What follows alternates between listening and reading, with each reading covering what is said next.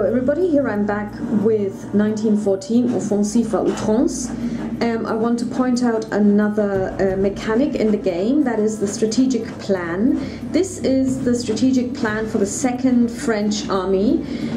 They need to capture, or they want to capture Saargemünd in 62.52, Saarbrücken 62.50 and Metz 54.48. Now what I've done is I've marked these hexes, or hexes close to it, because actually all of these hexes are at the moment held by the German player with those little white ghost stones, just so that I know actually where these guys want to move towards.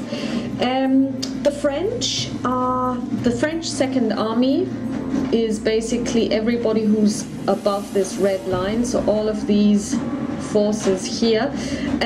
Not all of them are activated yet. So the way activation works is you have units on the map, and unless they are active, they cannot do anything.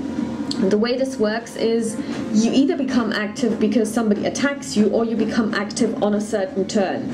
So actually not putting them on the map until the turn where they get activated isn't an option, because they could get activated if somebody were to attack them. So what I've done is I have put them on the map, but I've actually turned them 90 degrees to the side, so that I know these units up here, for example, cannot act until they're activated. But if, for example, this German unit would move in here and attack these two, or one of them, this unit would automatically become activated. So what I'm now going to do is I'm now going to play the first turn of the training scenario of Offensive à Outrance, and the French player starts, and I will try and work towards fulfilling the strategic objectives, the strategic plans for the second.